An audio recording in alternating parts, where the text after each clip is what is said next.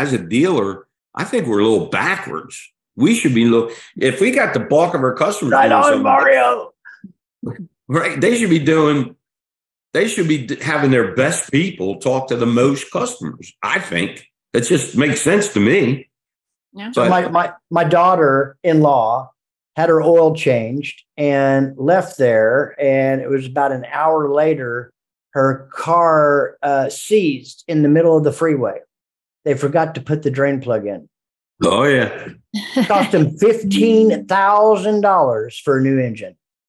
Unfortunately, I've heard that many times over the years. Or they put the drain plug in and they forgot to put the oil in. You know? My God. I mean, hello. I mean, they were getting out at 5, so they're cleaning up at 4:30. And if you're that last one, shame on you.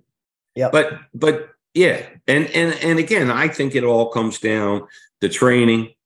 I think it all comes down to hiring.